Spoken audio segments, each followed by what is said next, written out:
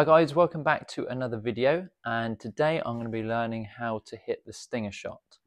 So important to hit the fairway here, and that was that little stinger. So a couple of months ago I did a video on how to use the plumb bob technique, and I actually learned how to use this myself from Dan Hendrickson's videos and also Mr. Short Games.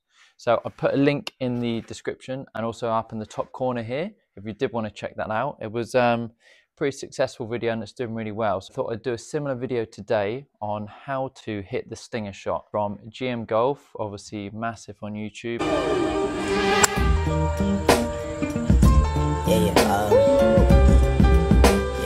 And also Zac Radford.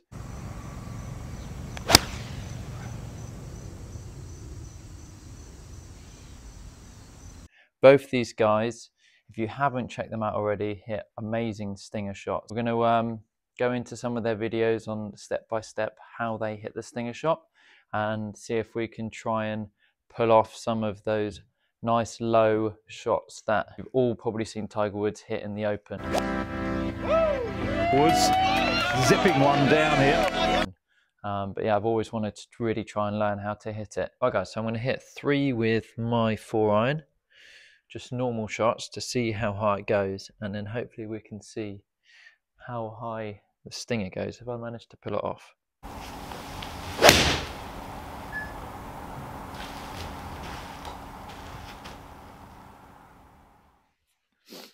Okay, so how high did that go? 71 feet.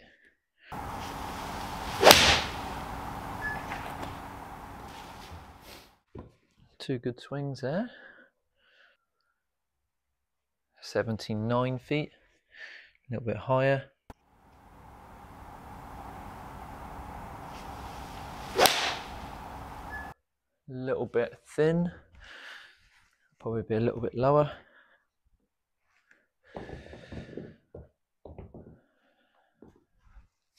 70 feet.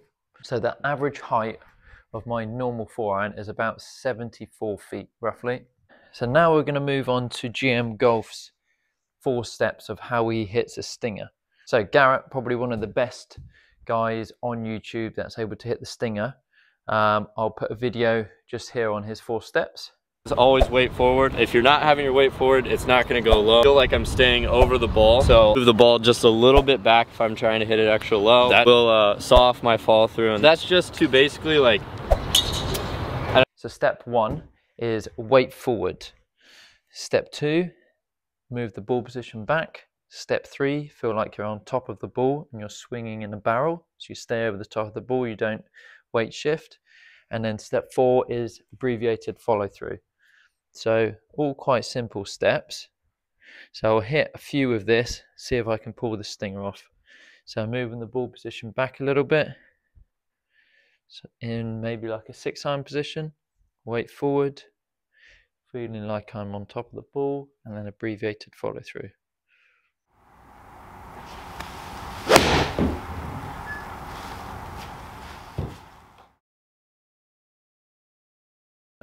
Didn't hit that one great, but it's about half the height. I wouldn't quite class that as a stinger. I reckon 30 feet would be a stinger. Get down in the comments below what you would class as a stinger. What height in feet do you think it needs to be? So weight forward, ball position back, stay over the top of it, and then low finish.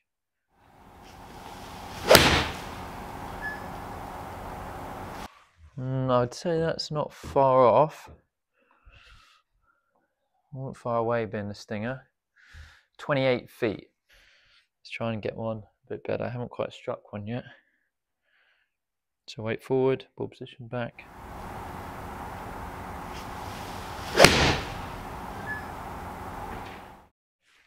Best strike, I think that's too high.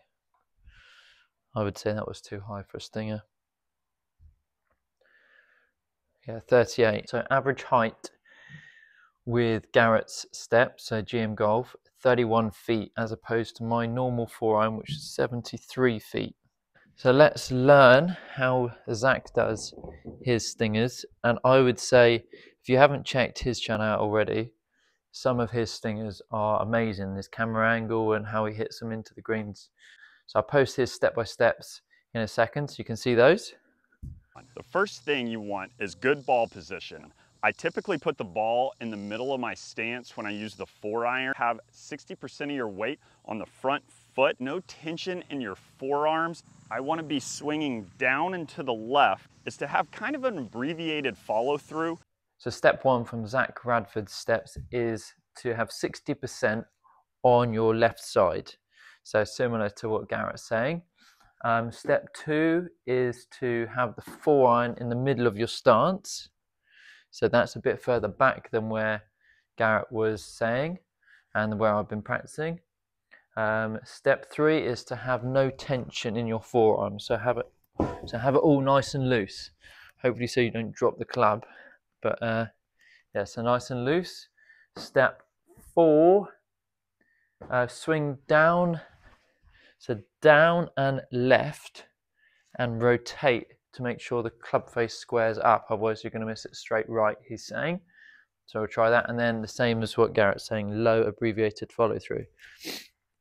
Okay, so first of all, ball in the middle of your stance, weight 60% forward, so not quite as much forward, and then loose forearms. So I might do a couple of waggles just to stay loose, and then swing down and left and rotate. So let's give that a go. Loose forearms. Okay.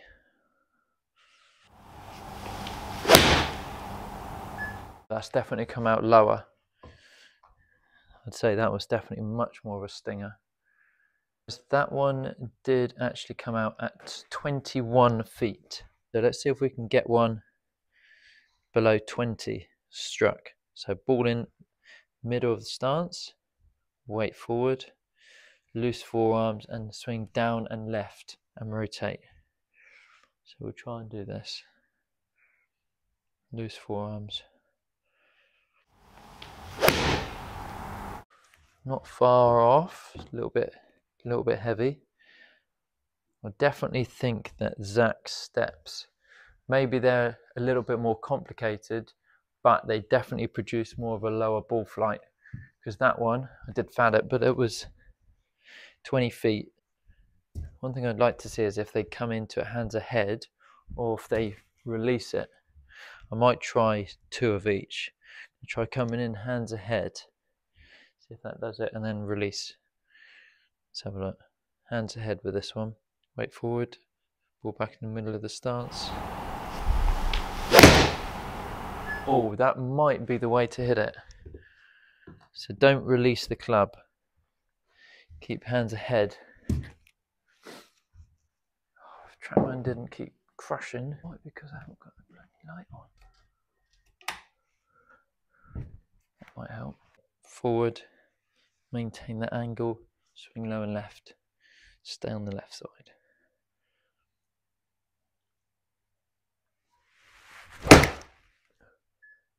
Yeah. Okay, got it. What's that? A 21.9. So guys, I hope this video has been interesting. I personally think Zac's steps are probably a bit easier to try and get to the stinger ball flight. However, I think if you mix both his and Garrett's steps together and also make sure you feel like the hands are in front of the club face and not allowing the club head to release as much, seem to really get that stinger ball flight. So I'm going to work on it a bit more. I don't want it to mess up my full swing because I definitely feel like I've got so much weight on the left side now. I have to be careful with that, but it's a good shot to know, especially when you're playing in windy conditions. So guys, have a go yourselves. I'm going to link both of the videos that I watched from GM Golf's channel and Zac's channel in the description below if you wanted to check those out. And yeah, let me know how you get on. But thank you for watching. Give it a thumbs up if you have enjoyed it. And please don't hesitate to subscribe down below. I'd be much appreciated if you did. And I'll see you in the next video.